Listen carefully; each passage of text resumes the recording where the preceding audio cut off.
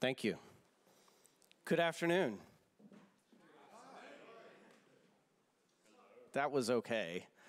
Hi, my name is Nathan Harvey, and I'm going to talk to you about open spaces. How many of you have done open spaces before? All right. And so how many of you, this is your first time doing open spaces? And how many of you, this is your last time doing open spaces? Okay, all right. We already have one person that knows this is it. This is not for you, is it? Yeah, it's cool. All right. So the way I want to describe open spaces for you is I want to start at 5 o'clock. I want you to imagine yourself at 5 o'clock right now. You probably have a beer in hand. That feels better already, doesn't it? Yeah. You should feel energized. You should feel like you've talked about things that were amazing today.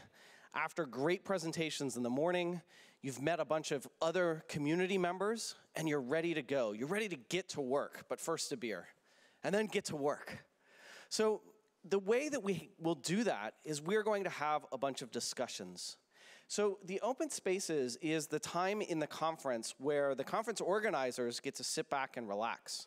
All of our speakers who have prepared so many great talks also get to sit back and relax. We turn this conference over to you, the attendees. So for this afternoon, we're going to go through open spaces. I just want to sort of set up exactly how open spaces work. So if we want to get together and have some discussions, there are 3 things that we need for discussions. We need space, we need time, and we need people. So you're the people. The spaces that we have, cool, that's going to go up there. All right. This is super well prepared, can you tell? So we have a couple of spaces. We have Expo 1 and 2. They're down 1 level. We have the studio, and this one is Zal. I'm sure I mispronounced that. Right, egg. Right. Better? Those are both upstairs. Yes? Yeah. And then the terrace. That's downstairs. Oh, it's downstairs outside? Yeah, like where we had lunch. Right. Okay, so we all know the spaces. And who are the people that are going to participate in these discussions?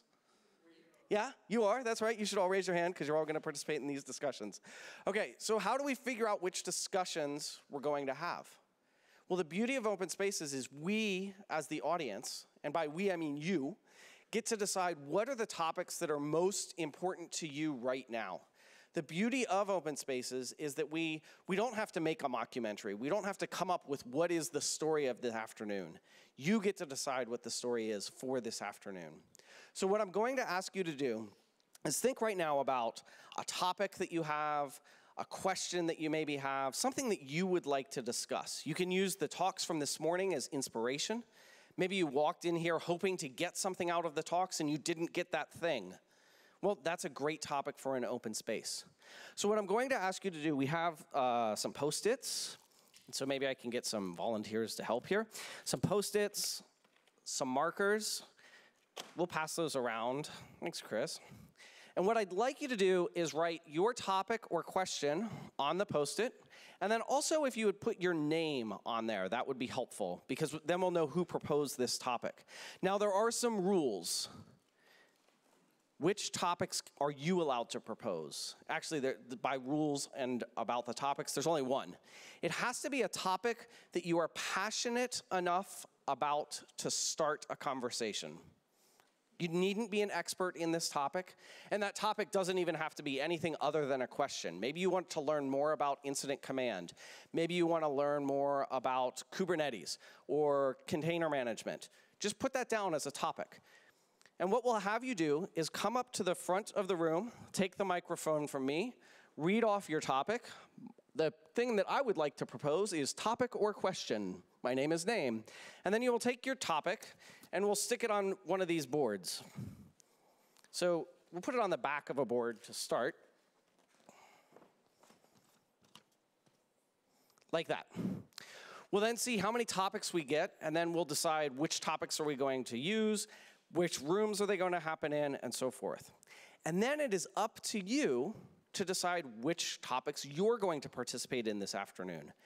And as you go off into the topics, there are now some principles and one law that you must follow.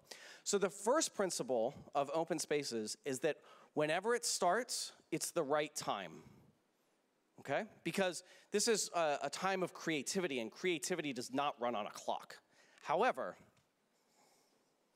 oh, there aren't times on these, but there are times on the schedule. Look, so one of them starts at 3, one of them starts at 3:35, and one of them starts at, I can't even read it because it's blurry or my eyes are bad. Thank you, doesn't matter. So it starts when it starts. Oh, it's much easier there, isn't it? Thanks. Y'all really care. That was very kind of you. Thank you. So we have 3 different times. It starts when it starts, just follow the schedule, okay? Got it? That's the first rule. Starts when it starts, stay on schedule. Okay. The second rule that we have is whoever comes to the discussion is the right people. So you may propose a topic, you may think, man, everyone in this room is going to want to talk about this thing, and you put it up on the board, and a lot of people seem really enthusiastic about it, and then you go and you sit down to have the conversation, and there are 2 other people with you. Guess what? Those are the 2 people that care most about that topic right now. So have that conversation. You'll be surprised by what you learn from each other, what you can learn from each other, what you can teach one another. The next thing is that whatever happens is the only thing that could have happened. Whatever happens is the only thing that could have happened. These discussions are so important. When you sit down and talk, work towards an outcome and think about what can we do next? What can we do after this discussion? What can I take back to my colleagues? What can I take back to this community? But whatever happens during those discussions, that's the only thing that could have happened. Don't feel like there's some specific guidelines that you have to meet, some objectives that you have to cover. Whatever happens, that's the only thing that could have happened. And when the conversation is over, that's it. It's done. So although we do have a schedule, this is the easy part of the schedule. If you end the conversation that you started at 3 o'clock, if you end that conversation at 3:25 instead of at 3:30, don't feel like you have to keep talking for another 5 minutes. How many of you have ever been to meetings and the meeting's scheduled for 45 minutes and you're done at 40 and someone in the room, I know it's not you, but someone else in the room is like, well, we still have 5 minutes on this calendar, so let's keep talking. You ever been to those meetings? Have you enjoyed those meetings? Yeah, me either. So when the conversation's over, it's over, except follow the schedule, right? So when it starts, it starts. When it ends, it ends. There's a schedule. Stick to the schedule. The other thing, though, you can pick up that conversation and move it somewhere else. Just make space for someone else to come into the space where you are. Now, there is an important law. So those are kind of principles, but there is a law of open spaces. And that law is known as the law of mobility. And it states this: if you find yourself in a discussion and you are neither giving anything into that discussion nor taking anything away from that discussion, it is your responsibility to invoke the law of mobility and leave that conversation.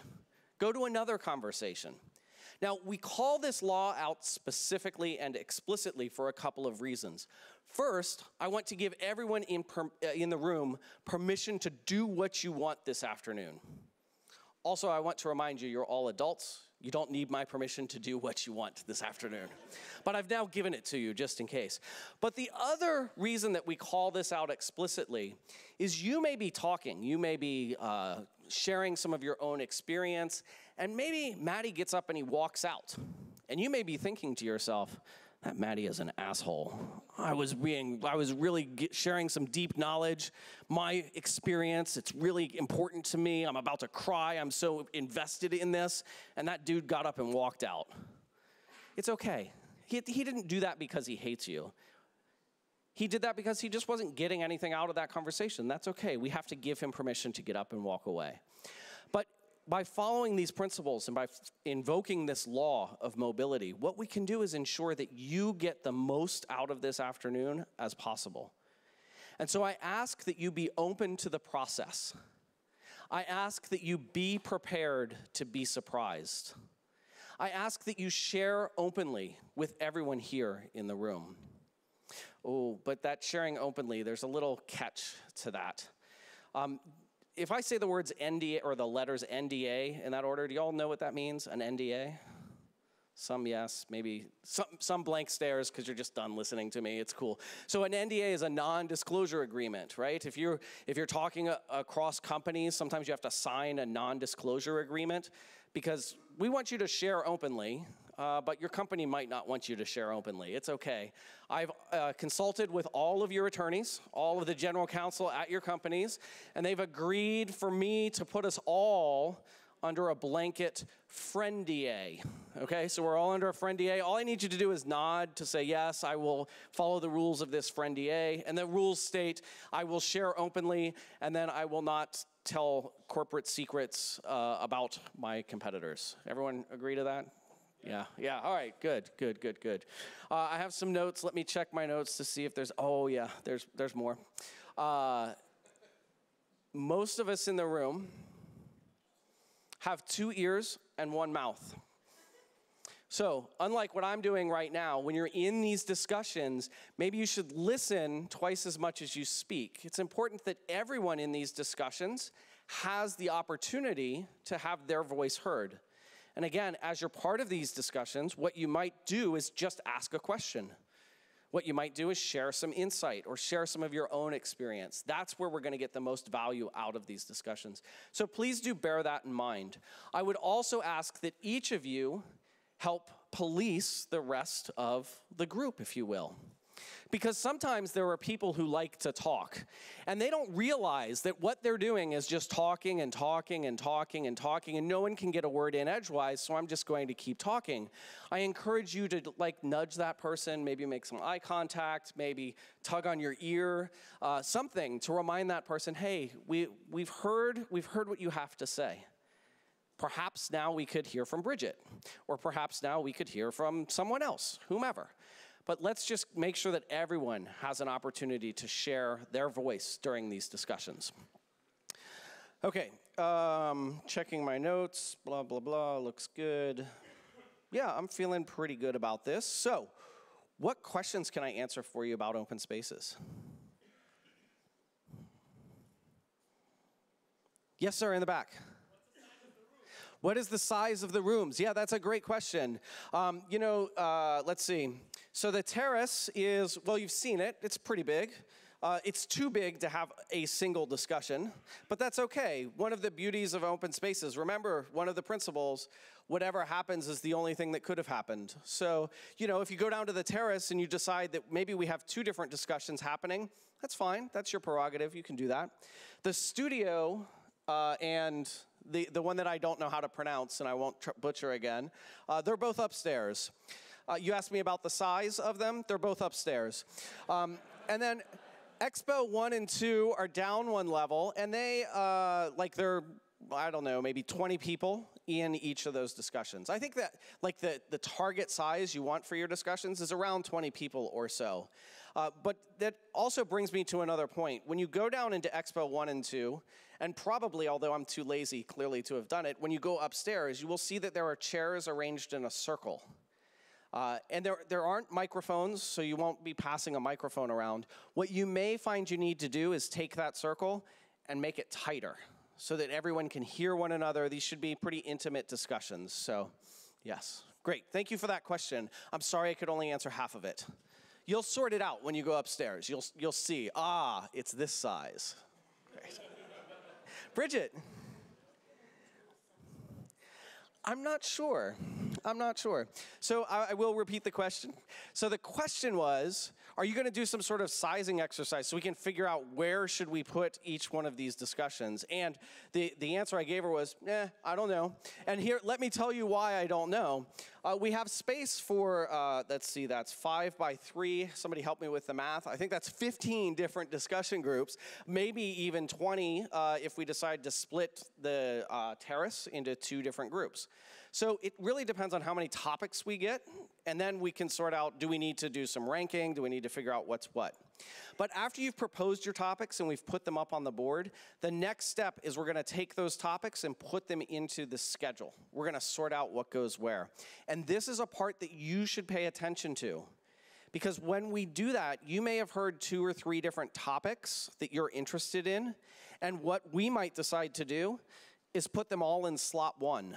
And so if we put your 3 favorite topics in slot 1, which one will you go to? Well, you can go to all 3. Remember the law of mobility? It's totally cool. You can go to them all. But wouldn't it be better if they were at different times? That would feel better. So when we start putting things onto the board in terms of schedule, you should come participate in that process. All right, what other questions can I answer for you? All right, I have a question for you. Who would like to propose the first topic?